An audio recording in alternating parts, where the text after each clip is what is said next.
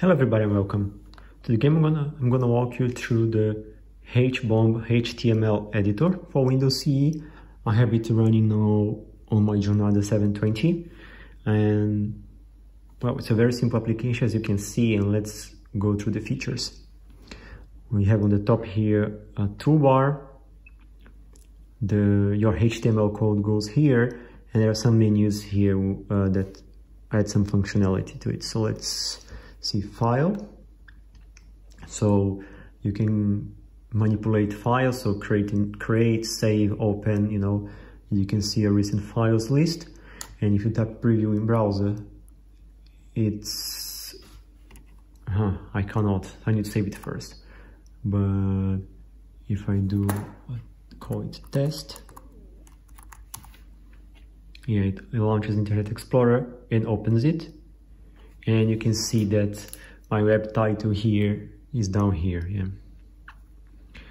So I'm gonna close this so it doesn't complain that I have the file open. So let's just kill it. Let's see if I make it brighter, if I will get a better image. So let's go to settings and let's do 100% brightness. Oh, it still oscillates a bit, but seems to be better, so let's keep it this way. So we can call it Win CE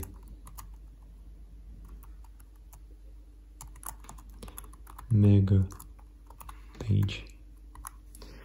We have a body line here, and the application actually helps us add HTML layout features to the code, right? So if I go here to, for example, I'm gonna call it headings, and it's gonna be H1.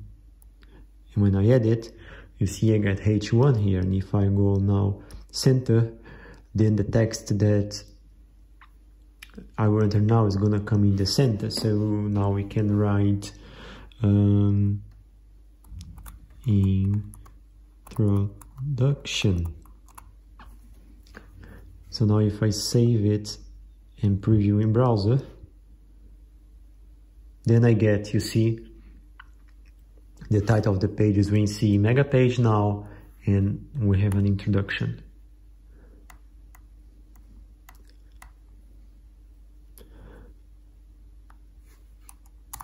And then we can, this is a web page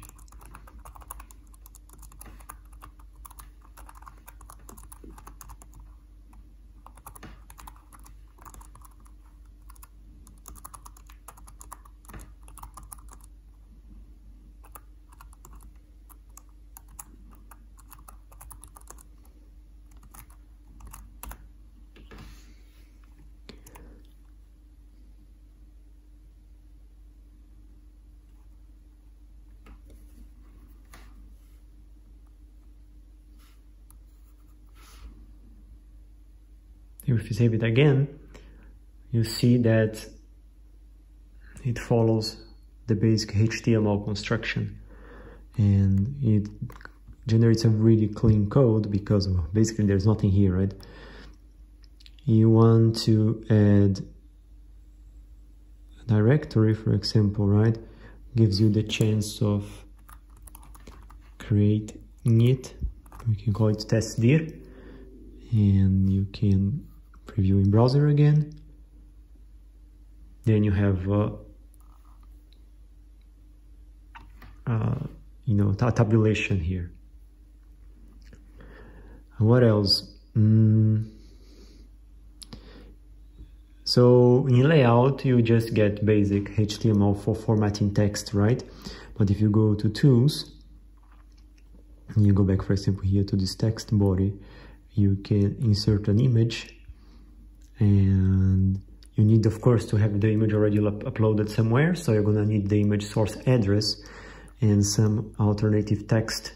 I'm not sure if this is a caption for the image or what shows if the image doesn't load, but you can show where to align it, and when you click add, it's going to generate the code for you. Yeah, so I can go like test, and there is no such thing as a test file on my computer, but if you do add, it just, you see, creates the image source here, and if you run, then you see the image doesn't load because it's not pointing anywhere, right? And let's see, you can, there are some options here. I already checked this restore ini, and it has very little options there. It just keeps basically track of your recent items and whatever you see here on the screen.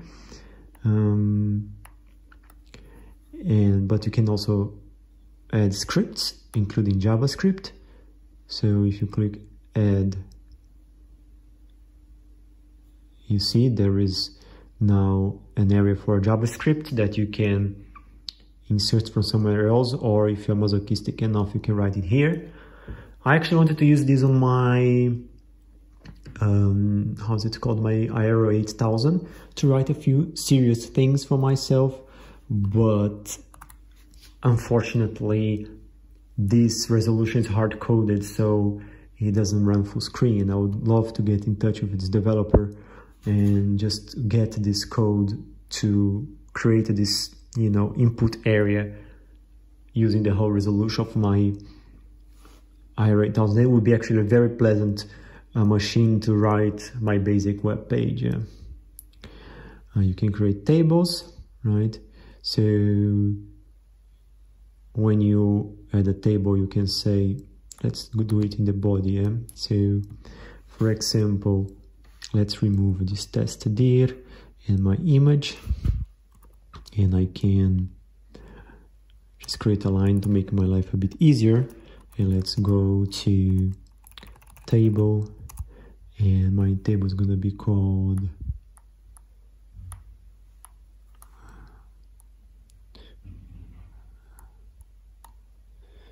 so we have a table, right? And then we can do what? We go back to the table, we add the table row, table header, my table,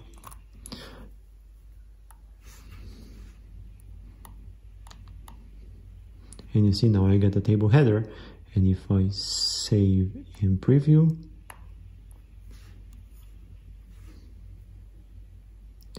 then you see I got the table here, and it just works. You can create forms, right? So even like a password field, you can create a drop-down menu, text areas, and all very complicated to do here, but why not, right? So you may be wanting to really work offline, slow down and on the code that you write and not be dependent on any publishing platform, and it of course gonna generate very clean code, right? It's gonna load very fast anywhere. And if you can take the time, you can just write your page here and just add things to it, and you know, why not? All right. You can also format your font here. So for example, if I come here, can I select this? I can possibly select this and make this bold. Yeah, so you see it adds the bold tag here and here. So now if I preview this, it's gonna be in bold. And that's pretty much it. You have this option multi-paste, so you have like a keyboard with multiple entries to make your life easier, so you can copy snippets of code and paste them in multiple places, right? I have them here for easy access. And I guess that is it. So this was the HBOM HTML editor for Windows CE, and I appreciate your time and attention. See you next time.